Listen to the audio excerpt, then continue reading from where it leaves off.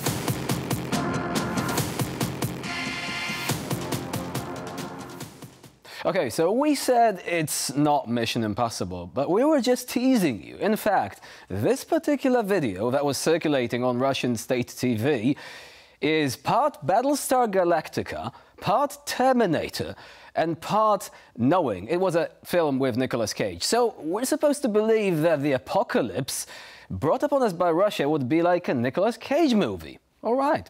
Anyway, let's circle back to the words of the Polish Chief of Staff. Russia's readiness for aggressive action is influenced by three factors. The first one is ideology. It is openly manifested and leaves us with no illusions about its real intentions, said the general. Now, the second, as the general pointed out, is the strength factor, defined as the potential of the Russian armed forces. And time for a quote. Despite significant losses in Ukraine and tying up a considerable portion of its forces there, Russia is restructuring its military and vigorously boosting its defense industry, basically switching it to war mode. They are clearly stockpiling resources for a long-lasting, high-intensity conflict, the general emphasized. Of course, the quality of those stockpiles is open to debate, as is the issue of how much money goes to actual arms production and how much is pilfered by corrupt officials in need of brand new luxury SUVs or exclusive Swiss timepieces. Now, if that ain't a recipe for a blockbuster movie plot, I don't know what is. It's like watching a bumbling villain in an action flick, except this one's got nuclear weapons instead of a cat to stroke menacingly. Now, the former editor of the Russian propaganda channel Sputnik Lietuva, Marat Kasem, has admitted that the goal of the editorial office was to destabilize the situation in Lithuania. Kasem is a Latvian citizen who lived and worked for several years in Moscow in the media group known as Rossiya Sivodnyaya, which also owns Sputnik Lithuania. Now, Kasem claims that he worked for Sputnik Lithuania for money rather than ideological reasons. He was paid a salary of several thousand euros, provided with accommodation and a car. Funny enough that Kasim has decided not to return to Russia. Color me surprised. Kasim has also disclosed his past role as a host of a talk show with Maria Zakharova, the spokeswoman for the Russian Foreign Ministry. He claimed that even the jokes on the show were scripted to prompt witty responses from Zakharova. Furthermore, Sputnik's coverage was allegedly influenced by Latvian MEP Tatiana Ždanoka, who, as revealed by a recent investigation, has been collaborating with, guess what? Russian intelligence services, and she's been doing that for decades. According to Kasim, guidelines for propaganda work come directly from the administration of the President of the Russian Federation, in particular from the first deputy head of the administration, Alexei Gromov. So, is anyone shocked? That's why our program is here. That's why we are showing you the work of Russian propaganda around the globe. Russia never sleeps, and its propaganda is working overtime, especially recently. The elections in the United States cannot be called democratic, unlike the elections in Russia. This was a quote, by the way. And no, I'm not joking. This is what the new president of Russia has said. Oh, wait, is it a new president? I'm sure we've seen this guy somewhere. Вот такова жизнь.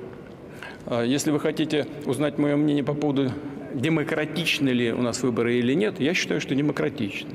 И наоборот, в некоторых странах, ну, например, в вашей стране, разве можно считать демократичным использование административного ресурса для того, чтобы нападать на одного из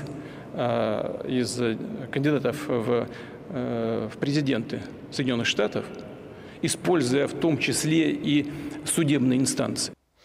So yes, elections in Russia are more democratic than in America because, you know, in America, if the incumbent has any rivals with a prospect for perhaps threatening him, then these rivals begin to disappear. I mean, they're thrown out of windows, poisoned with Novichok, or imprisoned and later die while incarcerated. Yeah, that's America in 2024, according to Vladimir Putin. Accordingly, surely we must be watching different sources of information there. You know, speaking of elections in Russia and speaking of sources of information of dubious quality, American pro-Kremlin propagandist Tucker Carlson, who was presented in the Russian Federation as a real superstar after his scandalous interview with Russian dictator Vladimir Putin, was spotted in the Russian city of Tyumen. But to be honest, this time we're not talking about a live propagandist, but about a cardboard copy of him, which the organizers of the so-called presidential elections used to invite more local residents to voting centers.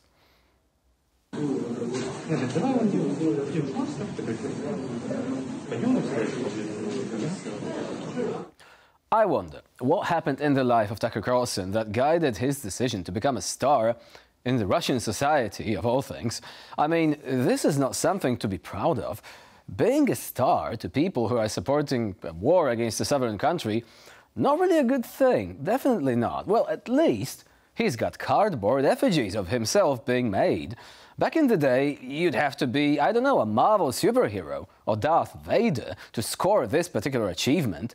Waiting for more merch to hit the market. Imagine a Tucker Carlson action figure driving a shopping trolley through a posh supermarket in downtown Moscow and picking up produce and marveling at the prices, saying, oh, they've got eggs, Russia is a great country. I sense a business opportunity there, I'm telling you. And with this, we end this episode of Break the Fake. Please stay with us here on TVP World for more latest news and comments. I'm Jan Ślewiński. Bye for now.